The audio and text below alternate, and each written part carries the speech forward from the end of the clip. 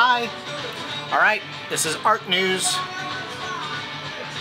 There's good news and bad news. I'm gonna start with the bad news, okay? Bad news first. Let's see. The Scottish government has put a hold on funding Creative Scotland's Open Fund. That's a grant program that they do to help individual artists. So the funding is on hold. That's bad. That's real bad. You know?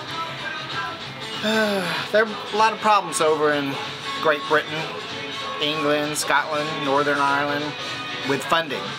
You know, they're having some money problems over there, especially when it comes to their cultural programs. It's kind of sad.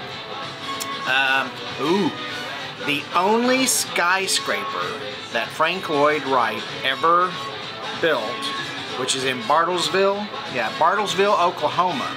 Well, it's up for auction in October.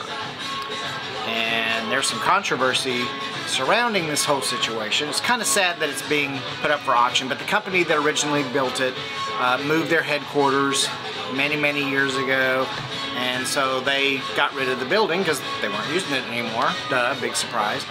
But now the people who bought it have decided they're going to auction it off because they're having some money problems. I think they were involved in some like NFTs or something like that. Anyway, they're having some funding problems themselves.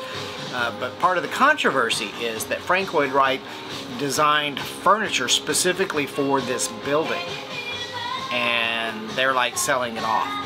And everybody's like, that needs to be a part of the building. I mean, I think it's on the National Historic Register, so that includes the furniture that's in it, but they're getting rid of it anyway, trying to raise money, so yeah, that's bad. Okay, that's bad, okay.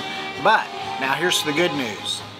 The New York Department of Cultural Affairs is awarding, get this, $200 million.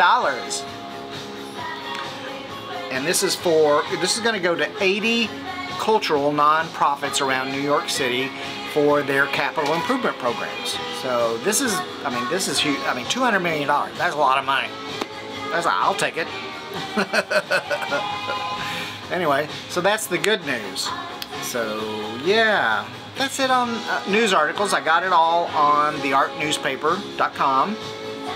I'll put a link down here in case you want to go and read some articles yourself. It's pretty good.